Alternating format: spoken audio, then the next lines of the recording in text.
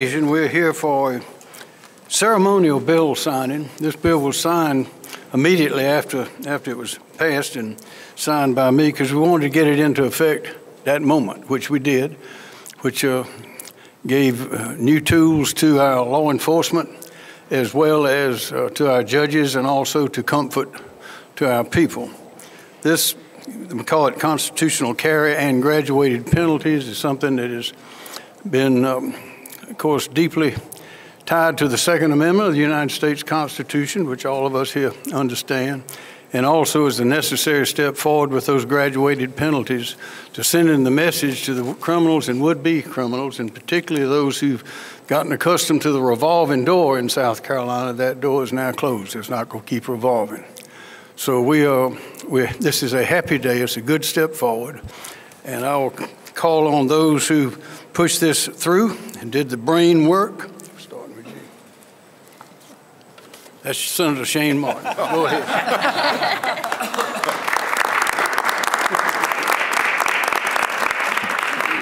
Thank you. Thank you, Governor McMaster, for having me here at this press conference and ceremonial bill signing. I really appreciate it.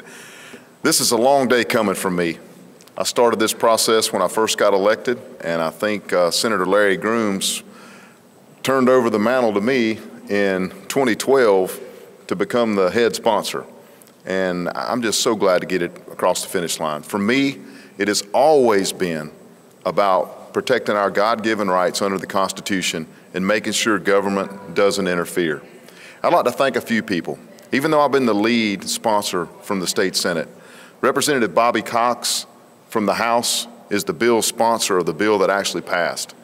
Just shows we don't have any pride in authorship here. We want to get the issue passed, and that was accomplished today. We've heard the same old tried and true arguments that it's going to be the wild, wild west. That's not going to happen. We heard that with open carry with training. We've heard that any time that we try to make sure our Second Amendment rights are not messed with at all. It never happens. But I'll tell you one thing, and the governor said it before, the one group of people that's never going to follow the law are the criminals. And they're the ones that will be punished under this legislation, and the law-abiding citizens are going to be protected. I also want to thank everybody in the House and Senate that voted for it, that's standing behind me today. I want to say a special thank you to our majority leader who helped get this bill up for special status in the Senate.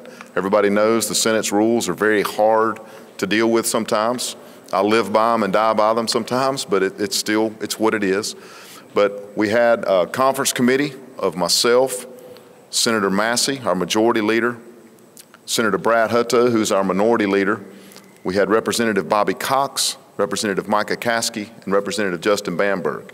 And I want to say just one thing about our minority leader. He didn't like this bill at all, but I wanted to thank him publicly for chairing the conference committee as the #1 senior member of the Senate chairs the conference committee. So I want to give him a little shout out. He probably doesn't want a shout out, but we're going to give him a shout out. But today is just a special day. I want to thank everybody behind me, beside me, the governor, lieutenant governor. I just want to thank everybody for being here and letting this day be a day where law-abiding citizens can exercise their Second Amendment rights without interference from government. Thank you. Amen. Majority Leader David Hyatt. Thank you, Governor McMaster. Lieutenant Governor Pam Leavitt, thank you for allowing us to be here. It is a great day here in the State House. The governor made it very clear to us in the House that as soon as we got this bill to him, he would sign it immediately, and he never wavered from that. And so he held up his word as we debated it out and back amongst the House and the Senate. The bill kept, we'd find a little something here, a little something there, and we would slow up the process, and the governor would send a little note to us and saying, I'm still ready to sign that bill as soon as you get it to me. So he wanted to sign that bill for the people of South Carolina, and that's where we were several weeks ago when we were able to pass this bill and have the governor sign it, and today the ceremonial signing. It is a good day for all the citizens of South Carolina. You know, back home we hear from our constituents quite a bit, Senator, from about certain things, but I believe I've heard more about this back home than I have just about anything we've dealt with. and most of our citizens appreciate what we've done here. And Governor, they certainly appreciate you signing this bill as quickly as you did. I certainly want to thank Senator Martin, Senator President Alexander led the process over there in the Senate. They did a great job keeping their group together just as well as we did in the House. He's mentioned Representative Bobby Cox. This has been an issue of his quite some time. He couldn't be here with us today.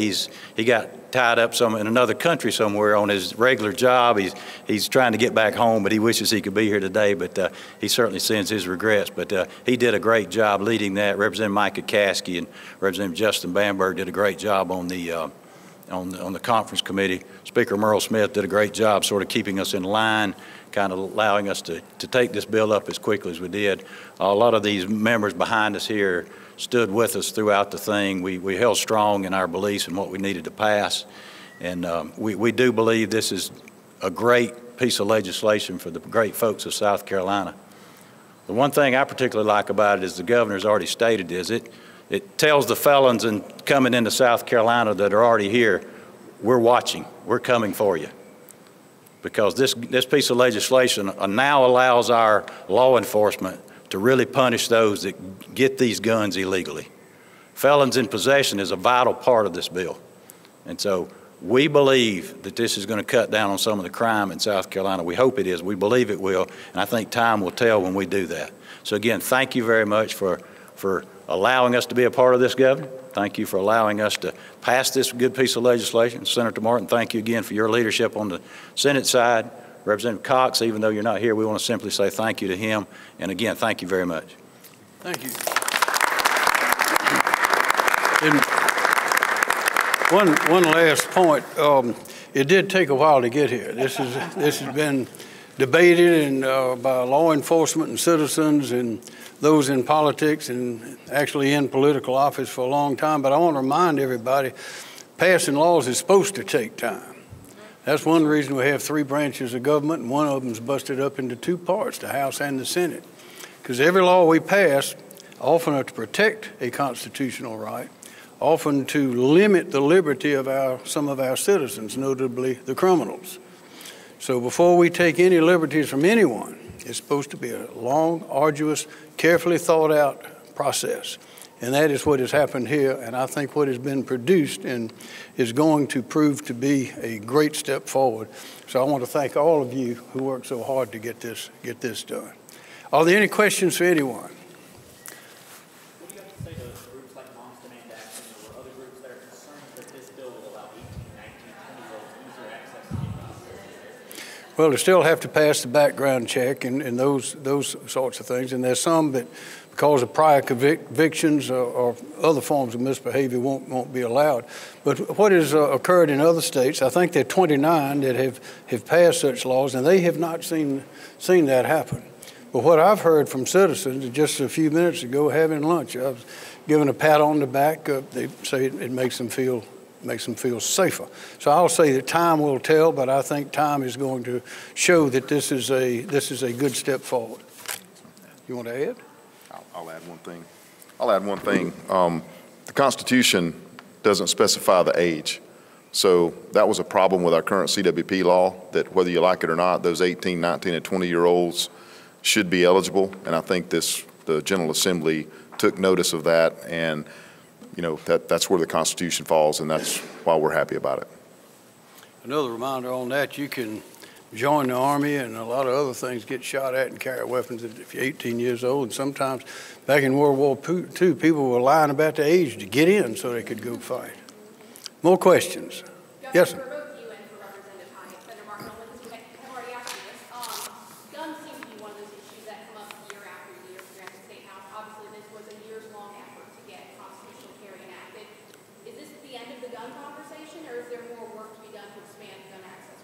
There's always more work to be done in law enforcement. As long as they're killing and stealing and all methods of crime going on, we will still have work. And no law has all the answers. As things change, we got the internet, we got transportation, we got all sorts of things we didn't have 10, 20, or 30 years ago. So we always have to update, modernize, and we're always trying to make the people safe. anything we can do to help law enforcement, we'll do it. Whatever it takes to put our men and women out there, keep them safe, give them the necessary tools that they need, we'll debate it all day long. Because we believe in law enforcement in the state of South Carolina. We believe in the right to bear arms. And we don't believe it's going to be the wild, wild west. As long as people like the NRA are still around, we'll probably hear back from them again. Outside of law enforcement, but just for your regular South Carolinians, anything more for them on that front? Probably not this year. I don't know what'll happen next year. I don't think you'll see anything this year, but you never say never, because like the governor said, we'll always, things are always evolving, and so I would guess somewhere down the line we may have another discussion about that, but I don't think you'll see anything else this year. Yes, ma'am. Many local law enforcement agencies call this bill a win for criminals. What is your response to that? We've heard such things. I don't know that we've exactly heard that, but there has been some concern about the availability of guns. But it's the availability. I don't think any state that's had this law or one like it passed has shown any more availability of guns. I'll tell you what some states have witnessed is in just recently, as we've all seen, in some states where they do not enforce the law, in some states where the criminal elements are not afraid of confronting the police, let alone a citizen who might or might not have a gun. We've seen crime skyrocket.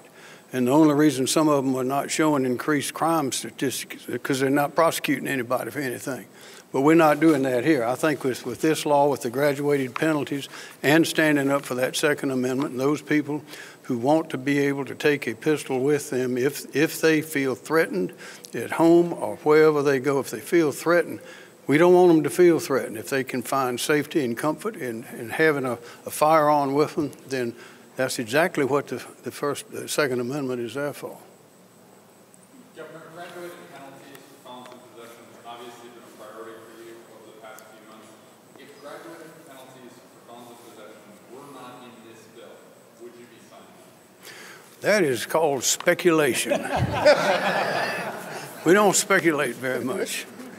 Good answer. That's right. Next question. Any more? Well, I want to thank all of you for being here, and again, want to thank all of you on behalf of the 5.37 million happy, proud South Carolinians for doing this great work. Thank you. Thank you.